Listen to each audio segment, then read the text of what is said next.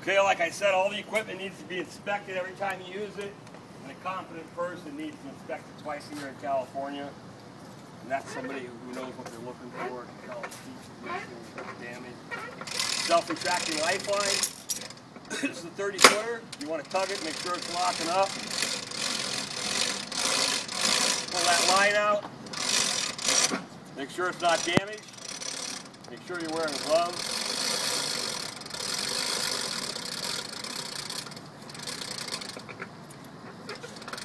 Okay, I'm going to go ahead and drop on this. Like I said, the first time it's dropped on, you'd send it back, but these are well built, and I just set one back I've been dropping on for 3 years. There's a clutch in there that slides. But if you get the less expensive models like this has a lanyard that tears out. If I dropped on this twice, it would be done with. Maybe once. So it's impacted.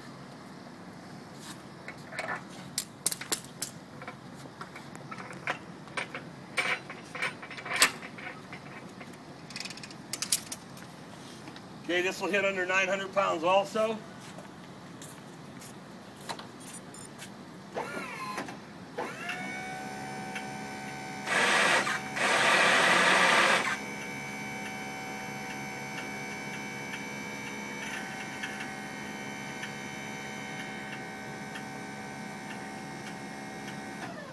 See, I'm about 4.5 foot off the ground there.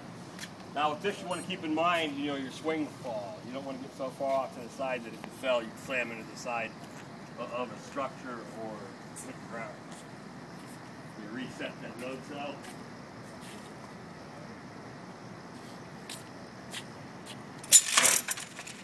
See how it stopped in a foot or two?